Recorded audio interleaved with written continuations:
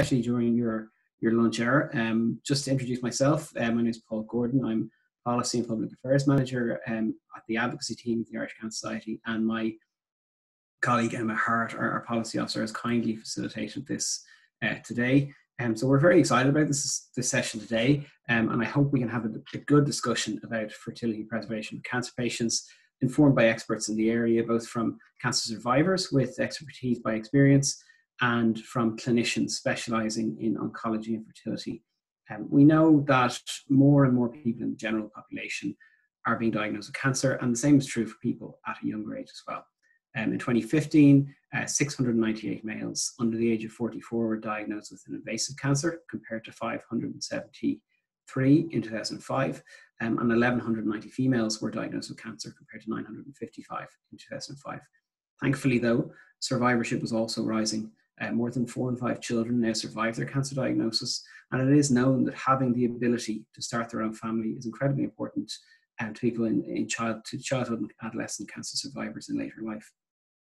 The same is true also of older adolescents and younger adults. We know in Ireland that survivorship for females aged 15 to 44 after 5 years is 85%, and in males is 79%. And access to and information about fertility options is an important part of survivorship. So while we don't have comparable figures for Ireland, the NICE Institute, or the National Institute for Health and Care Excellence, NICE, in the UK suggests that roughly 15% of people being treated for cancer will eventually have fertility problems. What we do know is that there are significant gaps in information on fertility preservation for cancer patients. While we have rough estimates and anecdotal evidence of the number of adult cancer patients who avail of fertility preservation publicly, we don't have hard data to tell us how many cancer patients are actually availing of services, both publicly and privately. Nor do we have figures for people who were counselled on fertility, but ultimately decided not to preserve their fertility. The Irish Cancer Society frequently hears of the challenges patients and survivors face around fertility preservation, be it in accessing it, feeling informed, and we also see the challenges that clinicians experience, both in educating themselves and patients in an area that has been to date underdeveloped in Ireland.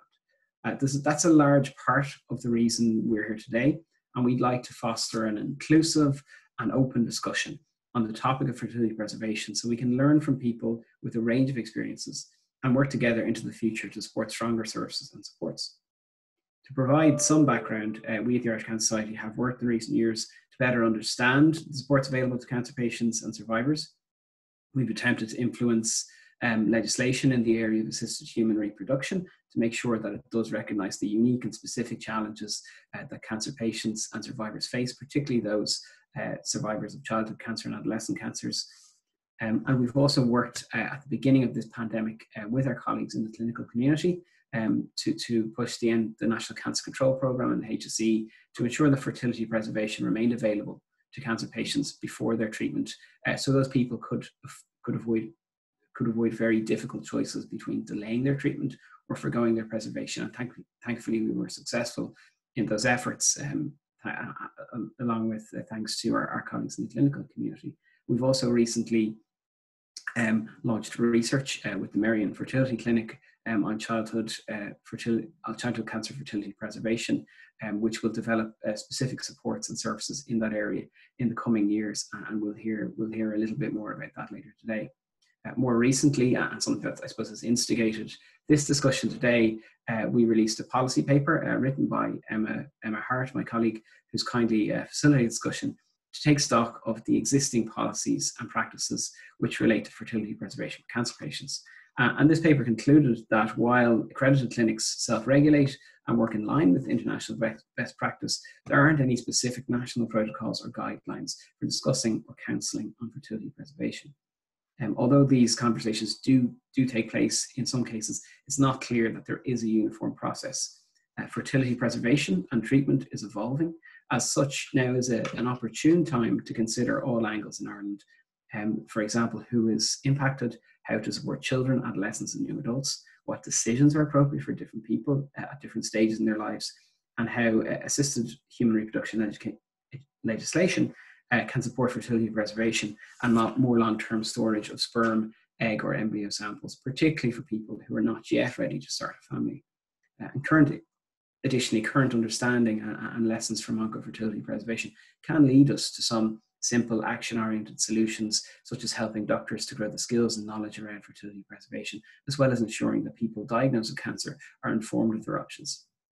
Finally, given this is European Fertility Week, we thought this was an ideal time to engage with experts in a public forum to understand in more detail what the current situation is for fertility preservation and where we need to move to in future. So we'll move on now to the panel part of our discussion. We have 5 excellent speakers today, and that will be followed by a Q&A session at the end.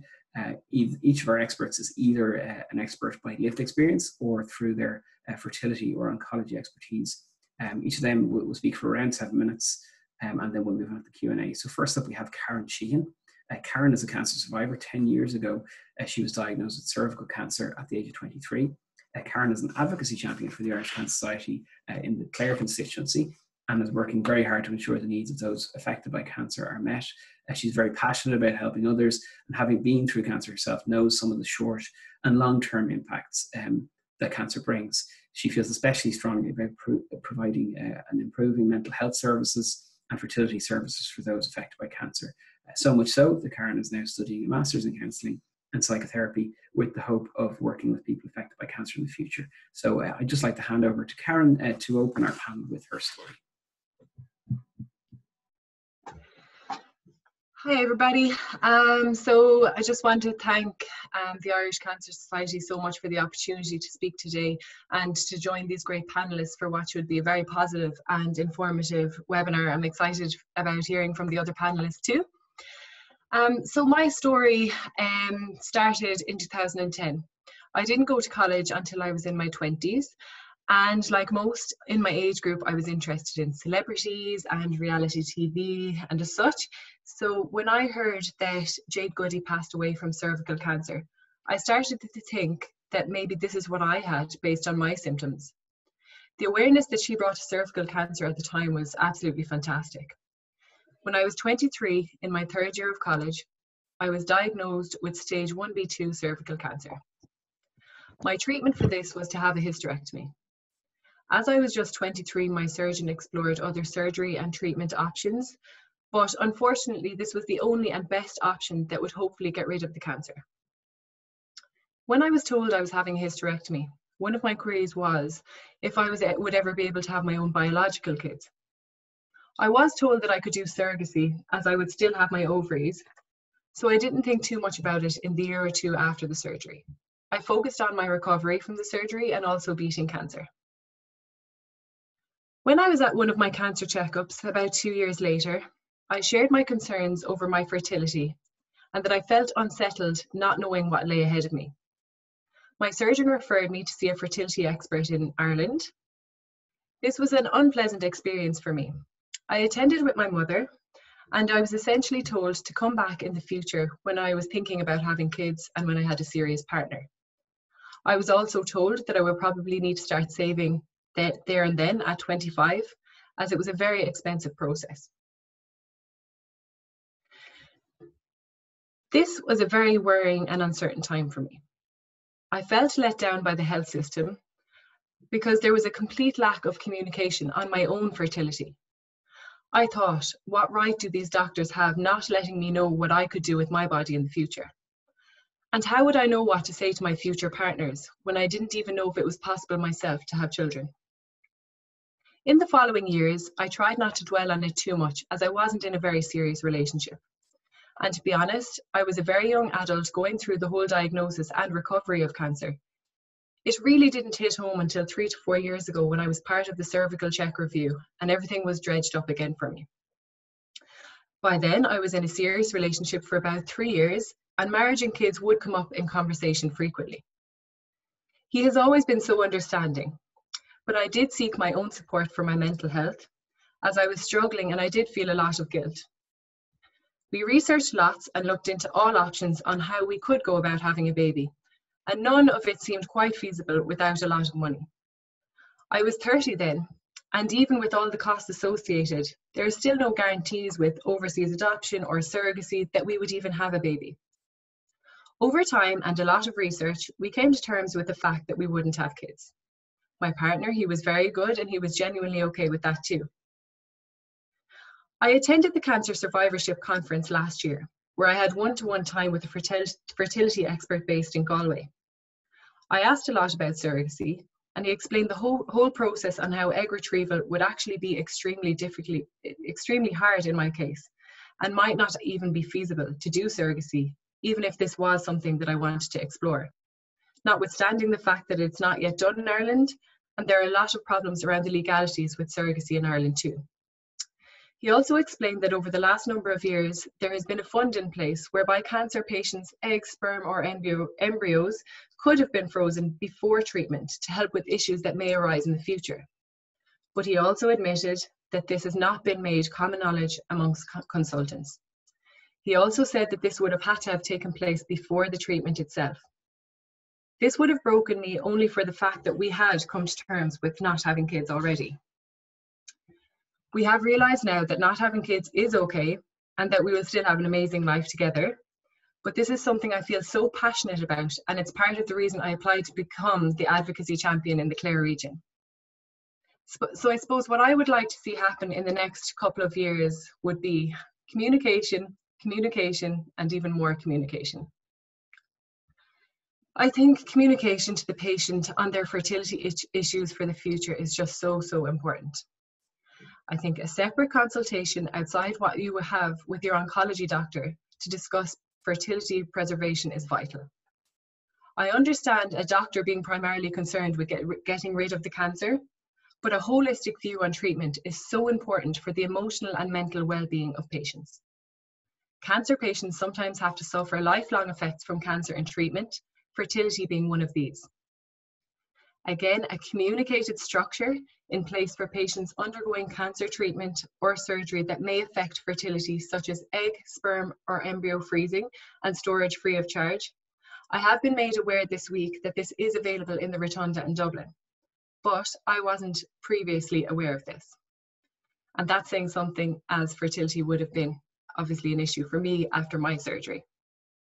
Again, to make sure that all consultants are aware of this, and to make sure that all patients of a certain age and certain circumstances are also made aware of this and given the choice to do so. So again, communication is key. I think there should be plans put in place for those diagnosed with cancer to help protect their fertility, or at least a step-by-step plan of what they can do in the future to try to have kids if they choose to do so.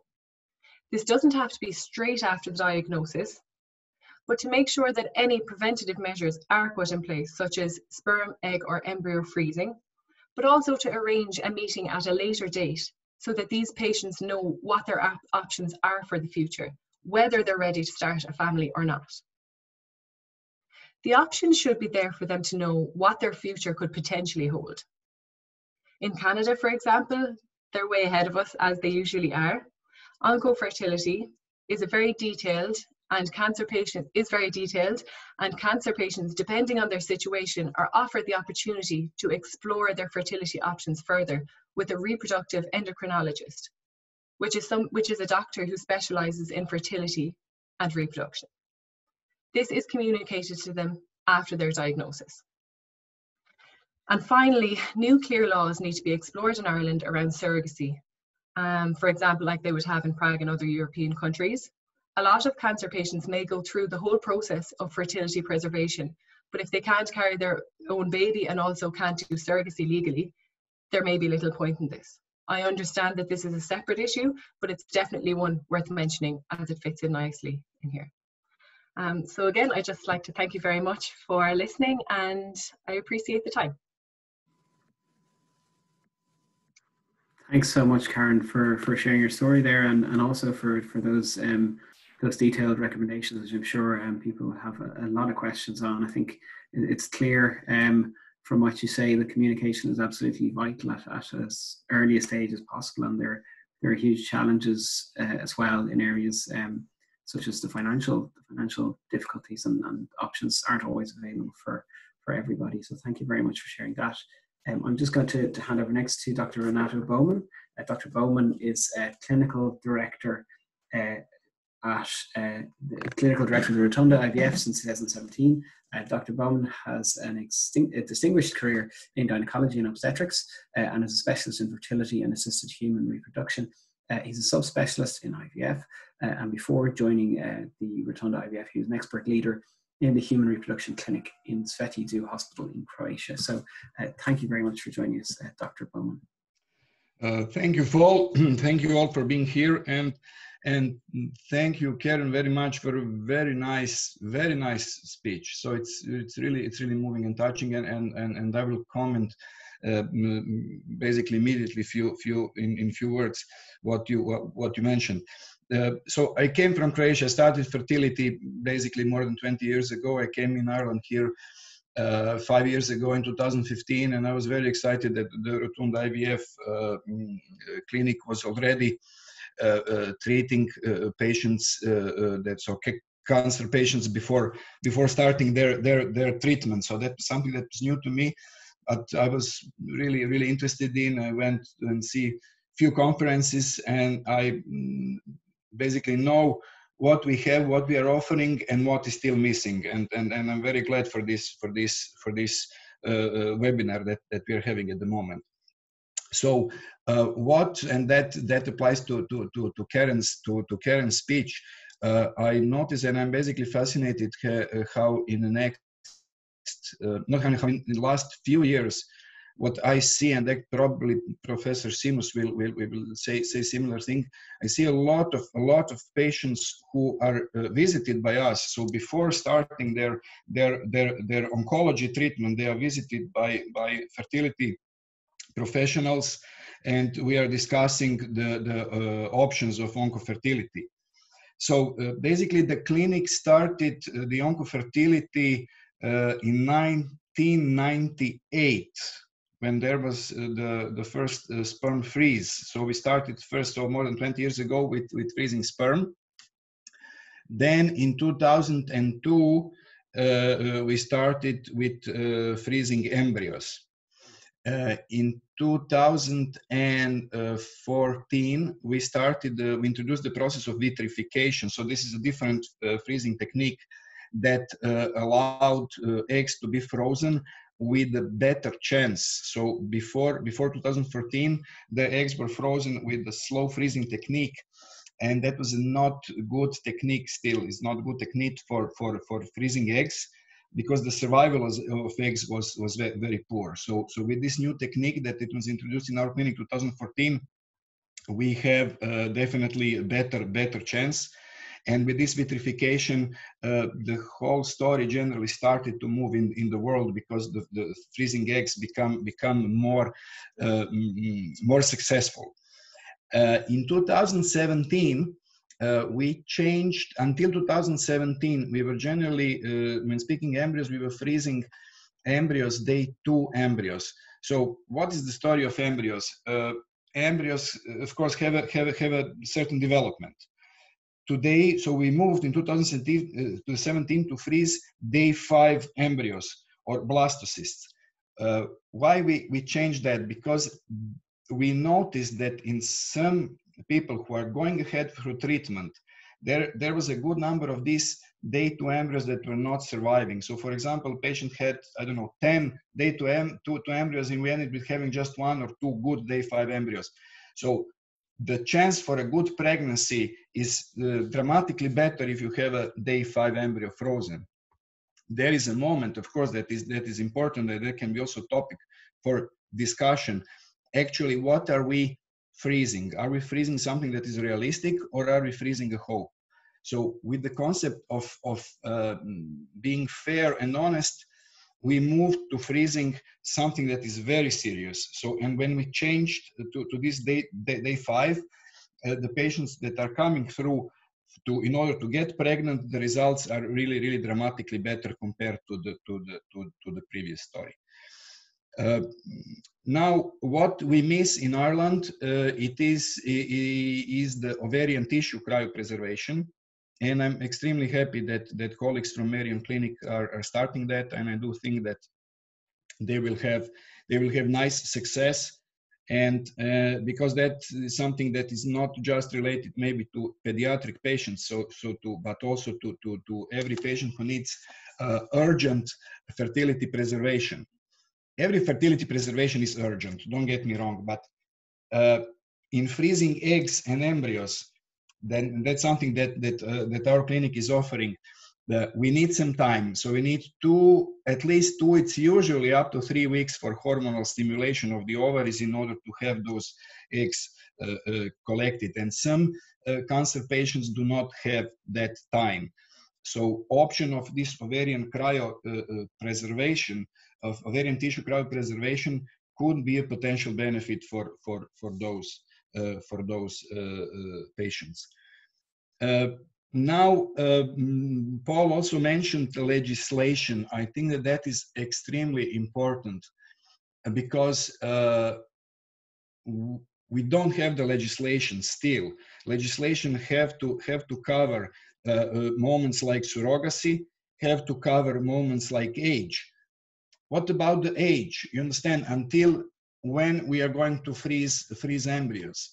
We have recently a male patient for a sperm freeze who was 64. Is that ethical to freeze the sperm? Is it non-ethical not to freeze the sperm? So there are a lot of controversies there that good legislation will definitely cover, and will be in a better position, both the clinicians and both the patients. Yes, that was something that I wanted to mention. I want to mention also that just that this is the panel, and that is important. So the Rotunda IVF clinic started as a part of the Rotunda Hospital, and the name was HARI. It was Human Assisted Reproduction Ireland. In 2014, the clinic changed ownership. And now the Virtus Australia, so they are a big IVF brand, is an owner of our clinic. The Rotunda IVF is moving in next 2 months, in mid-December, is moving to a new facility that's going to be nicer, bigger, and so on, in sorts. And we will continue our service, but we will have some limitations. And until we have some conversation with the HSC, we'll definitely continue to giving the same service. Just definitely we'll have some problems with patients who need hospital support. So at the moment, there was a discussion and conversation with Marion Fertility Clinic, and they are happy to take those patients and to take the good care of them. What to add? Maybe to add, just I'm not sure. Are you going to see things that I'm going to present? So this is our contact at the moment. So the email of our coordinator, oncology coordinator, and the number. And then what else I wanted just to share with you, some thoughts that even oncofertility is definitely very, very important, but the decision of that is at the end in the hands of the oncologist, because health is first. And the second thing that I want to mention is that the chance with eggs and the chance with embryos is a chance. It's a good chance, it's a realistic chance, but still a chance. And when speaking about the chance, I also found one of the articles that I would recommend really as one of the best, from my opinion, that people, even patients, even professionals, can have a good idea of chances with frozen eggs or embryos in the future. So this is a work from Ana Cobo. They are from Spain, but it's a really an article with high number of patients treated. Maybe just to conclude, one of the, I really recommend it to everybody to read it, to have some more information about it. But age of the patient is crucial. So generally, in their group, some 75 to 80% of ladies who had their fertility preservation done before they are 35 had success and have babies. After age of 35, that dramatically changes, and the drop is substantial. So I would finish with this story, and I will leave my colleagues to continue, and I will be here, of course, for additional questions. Just have to stop sharing this. Thank you very much. Thank you very much, Dr. Bauman. Some really interesting points there, both about the history at the Rotunda, improvements, technological improvements made in recent years, the ethical challenges associated with fertility preservation, and I suppose the need in some cases to communicate, I suppose with realism, the chances associated with preservation. And we'll be sure to share those contact details in that article with anyone who's on the call afterwards. So thank you very much for that. And I will just go next to Professor Seamus O'Reilly. Professor O'Reilly is a consultant medical oncologist since 2001. He's currently co-national director in medical oncology at the Royal College of Physicians and professor at University College Cork. He's established medical oncology programs in Waterford University Hospital and Cork University Hospital, a cancer clinical trials unit in Waterford, and a clinical trials unit in Cork, funded by the HRB.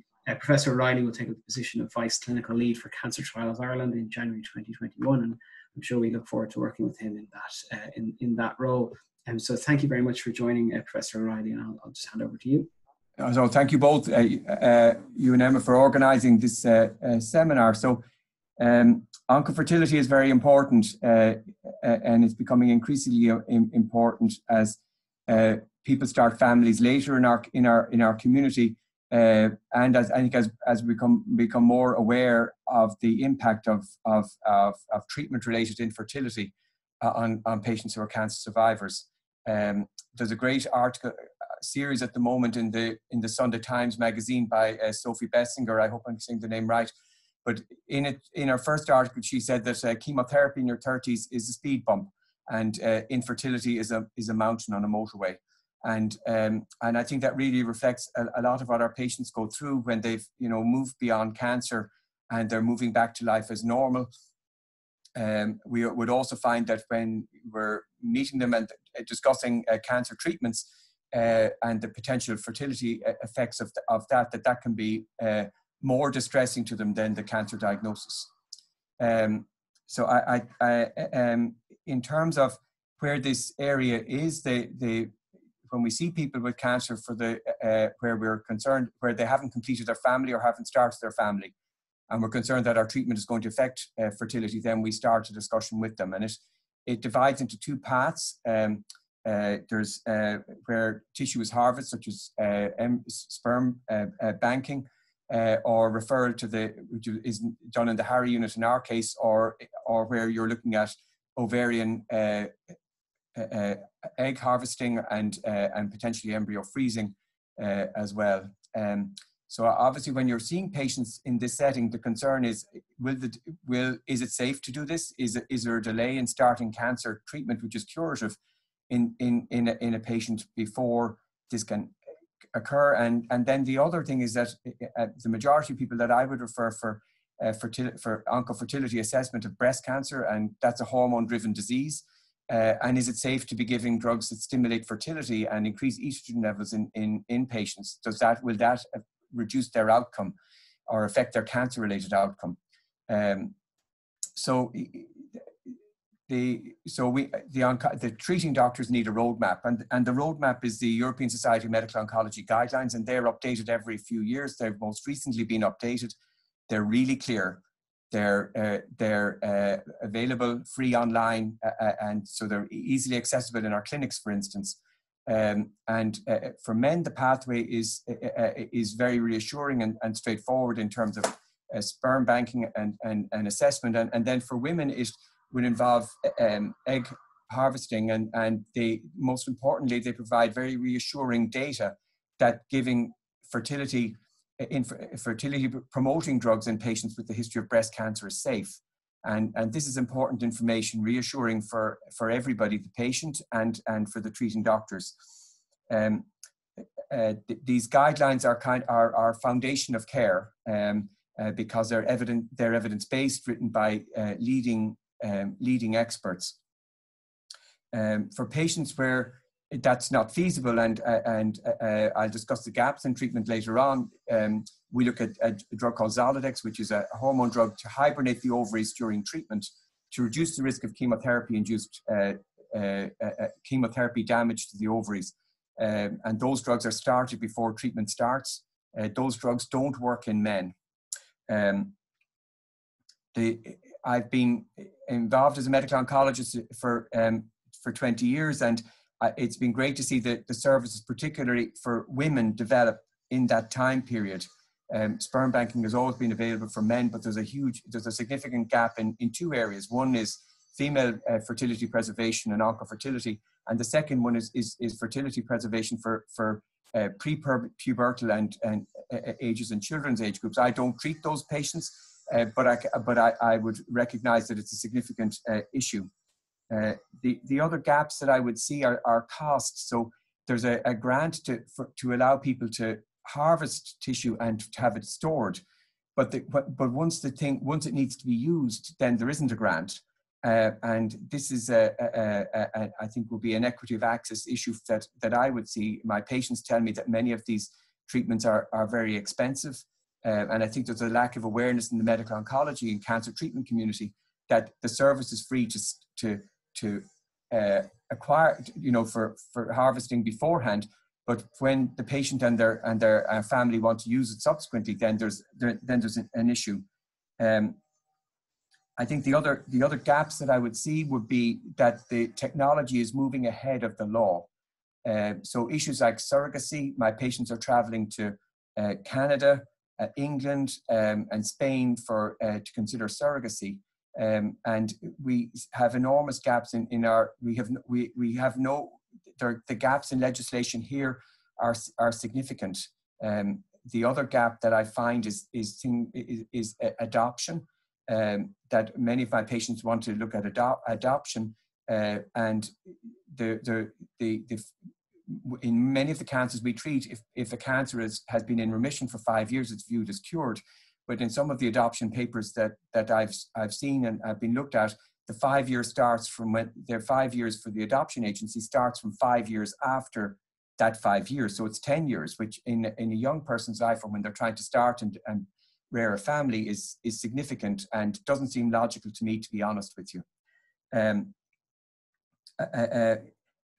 Finally, I think that in this area, I've learned that in terms of learning what's happening and being engaged with the area, that the patient is the greatest teacher in this area. I've learned more in terms of what technologies are available, what are the speed bumps, and what are the bigger bumps on the road, and what are the potholes on the road for patients from listening to patients. And we did an education session last year. It's combined with the obstetricians and the medical oncologists, and for the initial part of that, we had a patient testimony by video link from Canada, and discussing her experience with being a patient in the oncology service, the voices that she heard that she felt were insensitive, the voices that she heard that she thought listened to her, the message that our trainees needed to hear in terms of interacting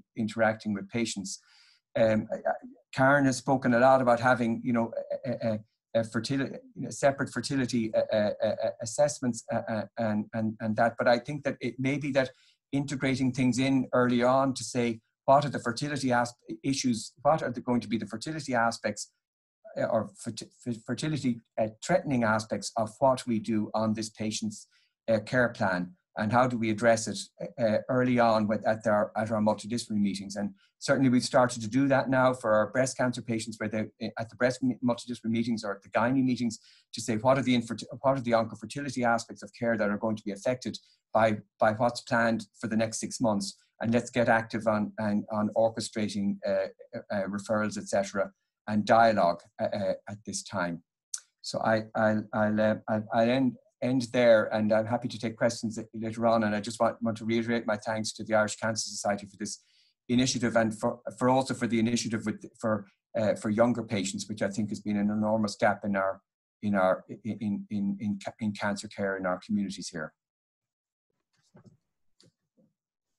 Fantastic. Thank you so much, Professor O'Reilly. It's really insightful presentation there, particularly some areas that have, I suppose, have already been identified by Karen around legislation and the need for us to, I suppose, catch up with how issues are moving, and that's certainly something that we're keen to see progressed, and colleagues of ours in the 221 Plus group have certainly advocated on strongly, and the need for people to and for the importance of advocates and self-advocates in the area of fertility. So that's really interesting stuff. So thank you very much.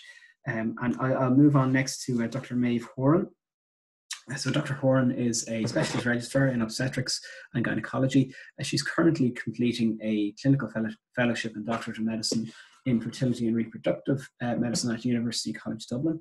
Dr. Horan's doctorate is focused on developing fertility preservation services for children and young people with cancer, and establishing national guidelines for patients and healthcare providers to identify young people most at risk of fertility loss after cancer treatment. So Dr. Horan, I'd be really grateful if you could hop on now. Thank you very much.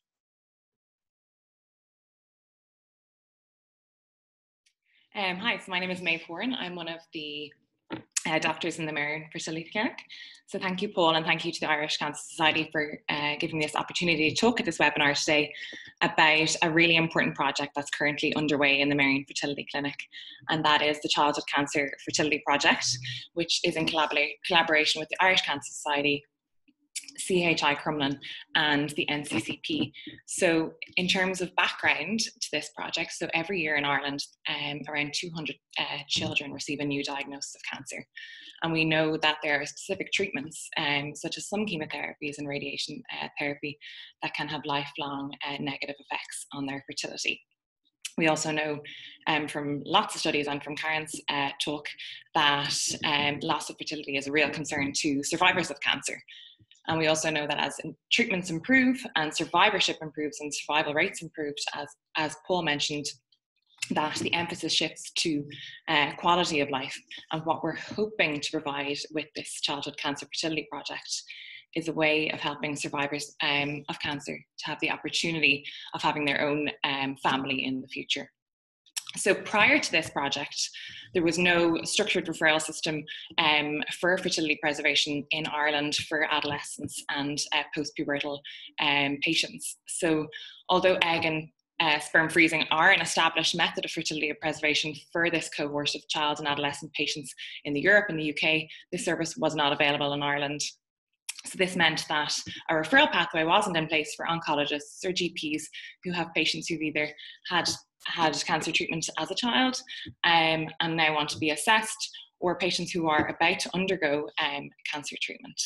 And another important element that wasn't available was funding for this service. So if patients or parents decided to consider or explore the option of fertility preservation, that often meant considering traveling abroad, and they had to incur the costs of this themselves. So what have we done? So in conjunction with the Irish Cancer Society, they have funded a 3-year program for fertility preservation for children and adolescents and young adults to explore this option. So we have 3 main cohorts who we are offering treatment to at the moment. So first of all, our young male patients. So as Professor O'Reilly mentioned, that sperm freezing has been around for quite a while, and there's not as much of a lead-in to sperm freezing, so the male patients won't need a pre-treatment. It can be done at very short notice, and they may need 1 or 2 appointments to achieve this. Our second cohort of patients then are our young girls pre-treatment, so post-pubertal girls who are about to undergo cancer treatment. So they can now be referred to us if their oncologist deems that their treatment is potentially high risk to their fertility. And if their oncologist also deems that it is reasonable to delay starting their treatment by up to a period of 2 weeks. So if we are going to provide egg freezing for them, we will need this 2-week period for the stimulation for the egg harvesting. And then typically they can start into their chemotherapy almost straight away after the egg collection process. Our third cohort of patients then is our survivors. So our adolescent and young adult survivors, so male or female patients. Looking specifically at our female patients, so a pilot study was performed in the Marion Fertility Clinic, and patients contacted through Crumlin Hospital, and this is done in the last year or two, and within a week 85% of the patients that were reached out to offer them a fertility assessment responded and said that they were something that they were interested in. So the uptake from this cohort of patients has been excellent, and the feedback so far has been really positive. So what we're offering for these patients is essentially a fertility assessment, which involves a consultation with a doctor, an ultrasound scan to look at ovarian reserve, so egg numbers, and a blood test as well. So what we're hoping is that the majority of these patients will have reassuring results, and we are going to continue to follow them up yearly. And if they have lower egg numbers, then we'd counsel them about potentially freezing eggs to help preserve their fertility into the future. So it's a new project, but already the feedback has been excellent, and it's been something that's been really great to be involved in. So the funding as it stands is for the next 3 years, and what we want to do over the next 3 years is streamline the service, make it even more accessible for patients, GPs, oncologists to refer. Currently, it is Irish Cancer Society funded, and we want to ensure the continuation of this project into the future through the HSE. And so our aim at the moment is to secure state funding once this project is up and running. And our overarching aim is, just to finish on, is that we want to make sure that our children and adolescent patients in Ireland have the same standard of care as their peers in the UK and in Europe for fertility preservation. So thank you, Paul. Thank you very much, Dr. Horan. That's really exciting stuff to hear. And I suppose one of the commitments the Irish Cancer Society is really keen to see through is that patients in Ireland, be they adults, adolescents, or children, have access to the best possible care and improvements in quality of life. So it's really interesting to hear, and it's great to hear that there's such huge uptake already. So it's really exciting, and we look forward to continuing work with you over the coming years, and hopefully ensuring that is sustainable. So next, I'll just turn to Geraldine Dunphy. So Geraldine is from Dublin. She works as a project manager for ESB Networks. In her spare time, Geraldine's quite active. She spends time with her family and friends, traveling, going to gigs, reading and exercising. About 2 years ago, Geraldine was diagnosed with breast cancer and underwent surgery, chemotherapy and radiotherapy. Following her diagnosis, Geraldine mentioned that she found great comfort in reading about or hearing other stories, people with their experience.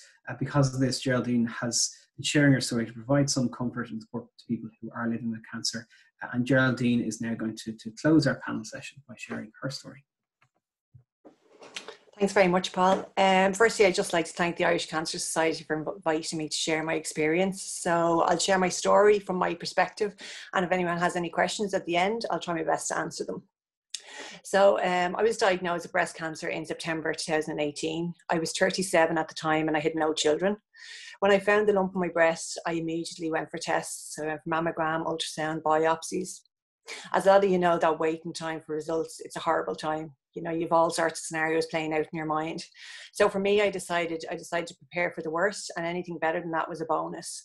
So I went off and I researched what type of treatments were available and what the potential side effects could be. I wrote out a list of questions to ask my consultant if he told me it was cancer. I gave the list to my sister. I told her to make sure that if he tells me it's cancer and I can't keep it together, make sure you ask all the questions and get the answers. I said one of the questions on that list was about my fertility. You know, what would happen? Would I be pushed into the menopause? And then that was it for me. As I said, I was 37 at the time, and I hadn't found myself in a position to be considering having children before this. You know, I was in a very new relationship at the time, and I didn't want the option of potentially having children one day taken away from me. You know, I spoke to my breast surgeon when I went, obviously, after the results of my biopsy. He told me that it was cancer, but and I spoke about my fertility concerns, and he told me that I could go for egg harvesting. So he opted to go for surgery first so that I had time to go through the egg harvesting process.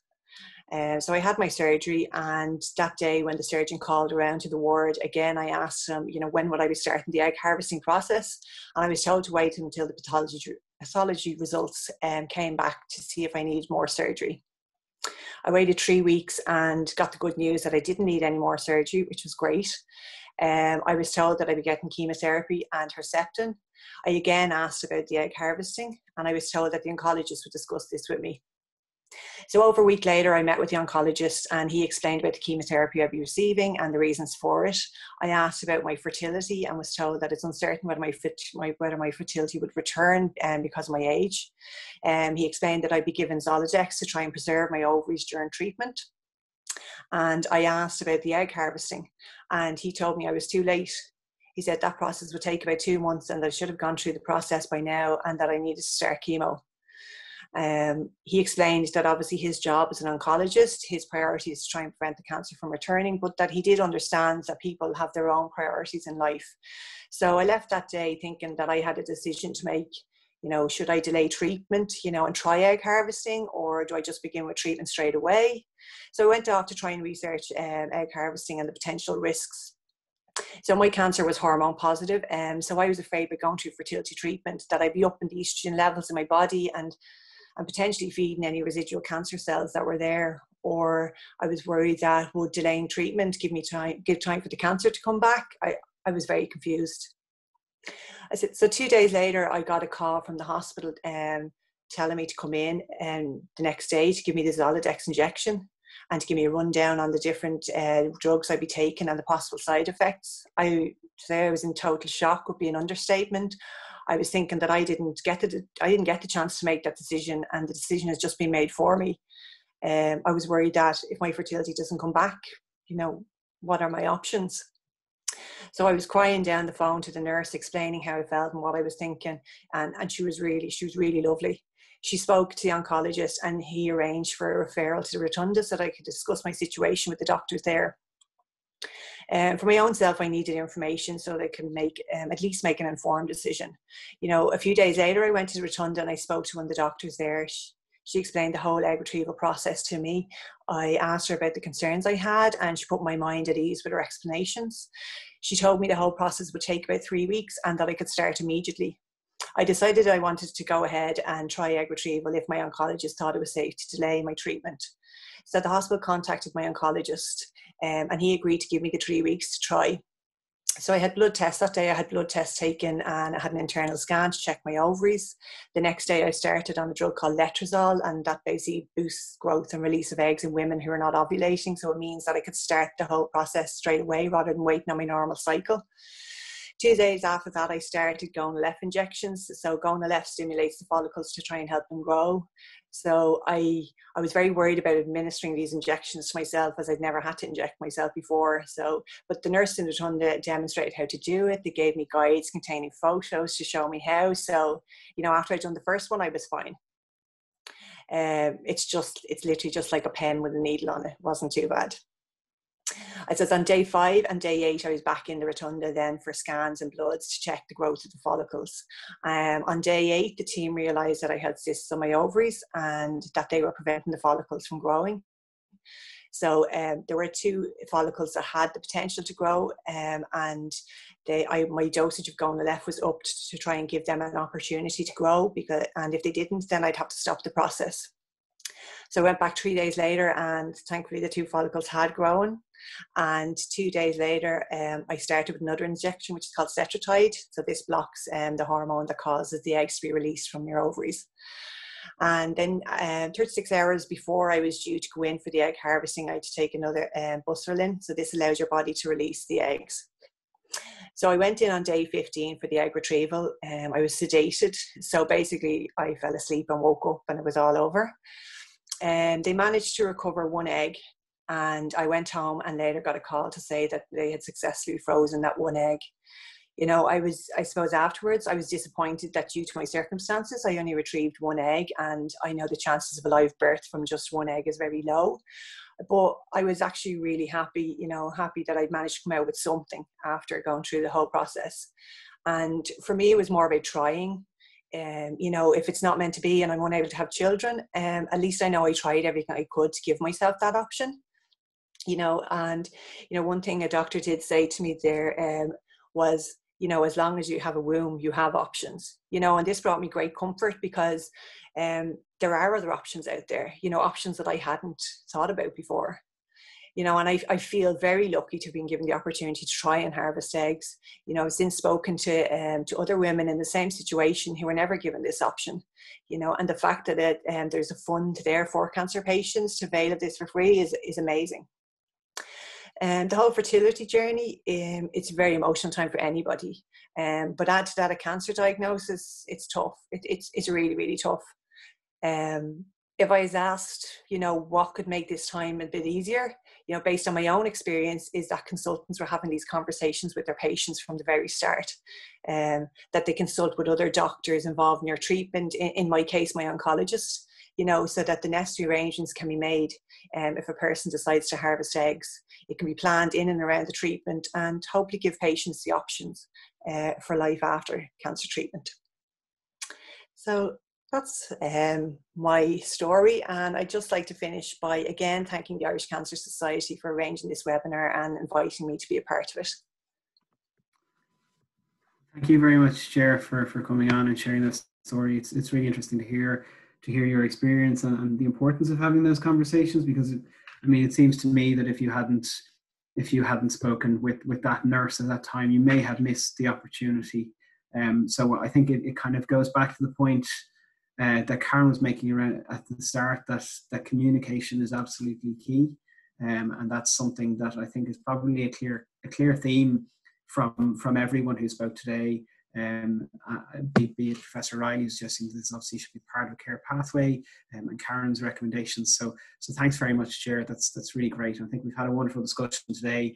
I realise we're a little bit over time, so if anyone is waiting and does want to jump off the call, please go ahead. But I think we're having such an engaging discussion here. If anyone would like to stay on for a few more minutes than anticipated, please do so. So we'll go to questions. I don't have any coming through yet, but I think from my own perspective, as I kind of touched on, conversations around fertility preservation can really decrease that regret that some people have who are going through treatment for cancer. You know, we've heard from the panelists that communication is not always clear on preservation or fertility options prior to treatment, and some surveys have borne that out and shown that awareness isn't always high among healthcare professionals. So that's something that really needs to be addressed. It would seem to me that there's a lot of challenges, I suppose, in the legislative area, and this is an area that our team would work on, and particularly around assisted human reproduction, and there is legislation on that hasn't really progressed through the Dáil and the Seanad as quickly as we might have anticipated or liked, and we'll certainly work with colleagues to ensure that does happen, and that the conversations of cancer patients at all ages and stages are considered in that. And also I think it's clear that there's real financial challenges for people, and there's a lack of awareness around what services are out there. So the Rotunda does excellent work in providing publicly funded preservation pre-treatment, but there's, I think, still confusion about what people are able to access. So there are big challenges out there, and I think we all need to work as various communities, be it patients, representative organisations like the Society, and clinicians to come together and ensure that we're singing off the same hymn sheet, and that we're ensuring that those services are properly advertised and properly funded as well. So I don't have any questions. I don't have any questions coming through yet, but I do know Emma, our policy officer, does have a question. So I'd just like to pop Emma on there if you'd like to join. Hi, thanks a million, and thanks to each of our panelists for taking the time to prepare and present such interesting contributions. I just wanted to follow up on the point of communication, because that seems to be for me, the main takeaway, or at least the main thread that's running through each of the presentations. So I'm wondering if it would be possible to maybe talk about actually, the level of awareness, or the actual level of awareness amongst oncologists and healthcare professionals for fertility preservation services. And if this is low, how could that be addressed so that nobody kind of falls through without having this conversation? So are there any of our panelists who'd like to jump on that first of all? So what I do think that a meeting between colleagues who are in fertility generally and with oncologists generally would be definitely helpful. You know, I think that this is helping generally because I hope that there are a good number of our colleagues that are on the webinar, and I think that this is raising awareness of the options and about the possibilities of it. I just wanted to comment something that I think it is important, and that's something that Professor Seamus O'Reilly mentioned, and that is funding, because that is, unfortunately, that is true. So the preservation is funded, but the treatment is not at the moment. So that's something that I was, for 5 years, I was speaking to patients, look, that to me is not logic. I hope that will change, but it's not changing for the last 5 years. So, you know, it's fantastic that the first part is funded, but as the first part is funded, you are kind of expecting that also the treatment will be funded, that it's not at the moment. So this is something that is maybe even above this topic, because Ireland is one of the maybe few, if not the only country in European Union where fertility treatment is not funded at all. You know, so this is also another moment that is outside of this box, of course. So yeah, thank you. So I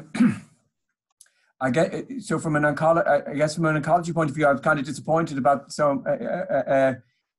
about the lack of awareness among my community, frankly, about the timing and scheduling that Ger had mentioned and Karen had mentioned. We have regular education sessions for our trainees about oncofertility. I was scribbling down some notes about what to say today, but I also think there's also a thing called duty of care to patients when you're giving them treatments that can have life-altering issues, that reducing or abrogating those and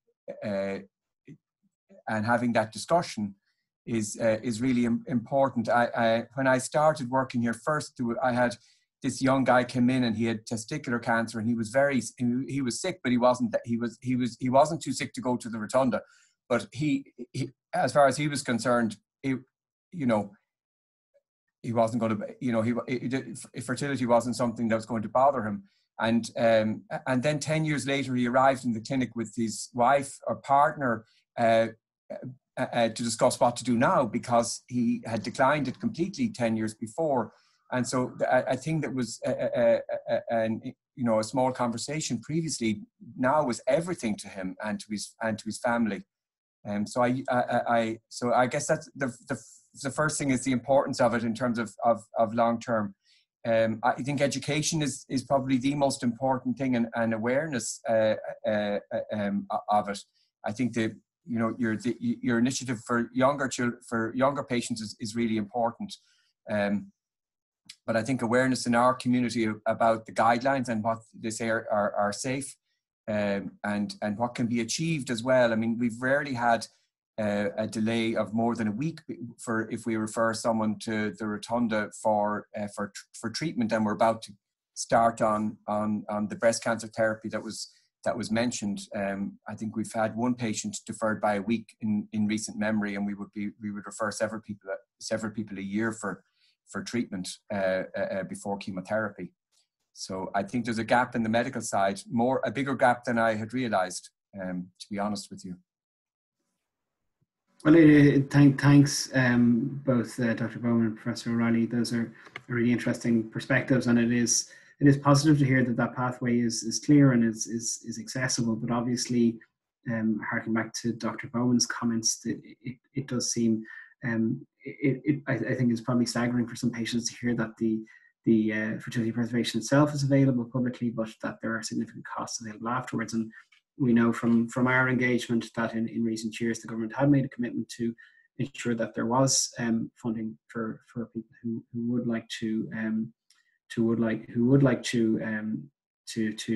IVF treatment, but that has been somewhat tied, I think, to the legislation which has been held up. So it really has been a bit of a glacial process so far in that respect, and we're certainly keen to work with our colleagues to progress that. I'd just like to go to I think Patricia McColgan is on the line there. She has a couple of questions. If you'd like to hop on there, Patricia.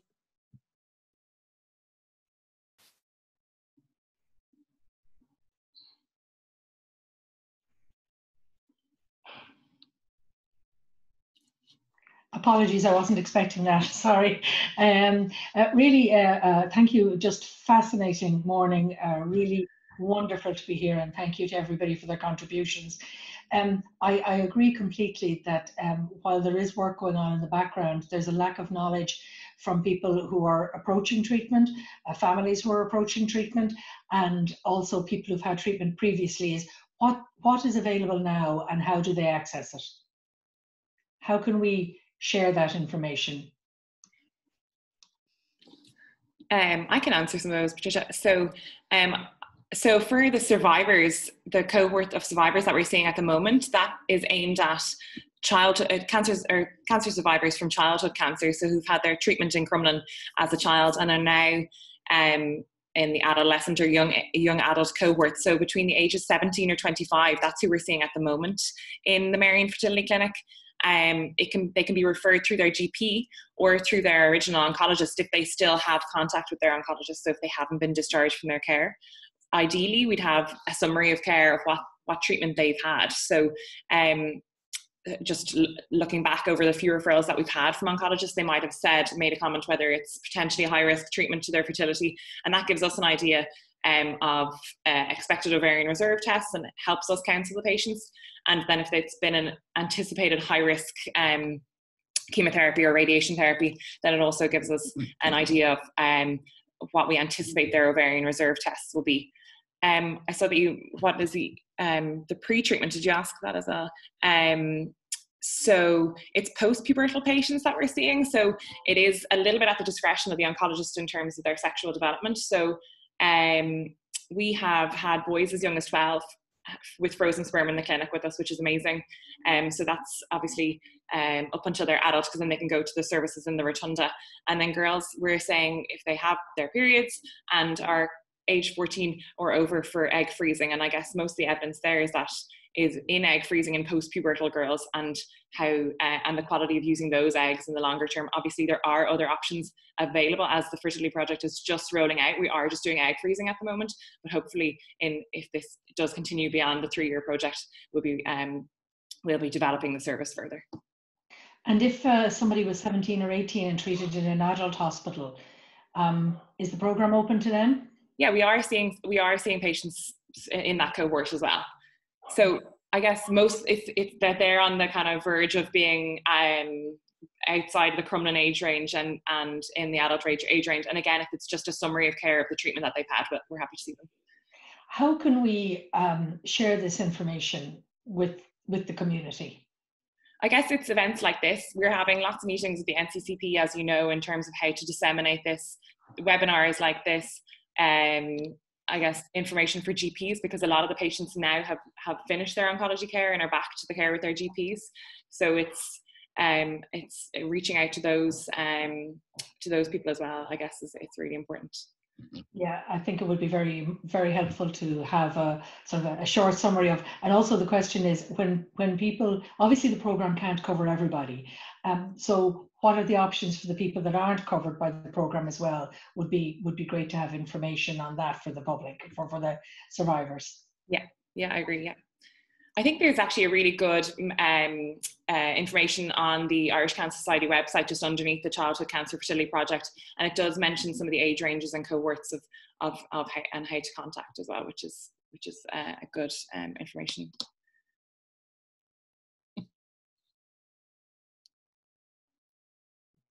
That's great. Thanks very much. Do we have any Any further questions coming in at the moment? I don't see any, but if anyone would like to jump in, please feel free to pop something in the chat box or raise your hand. I'll just give it a 30 seconds. Otherwise, we might just wrap up.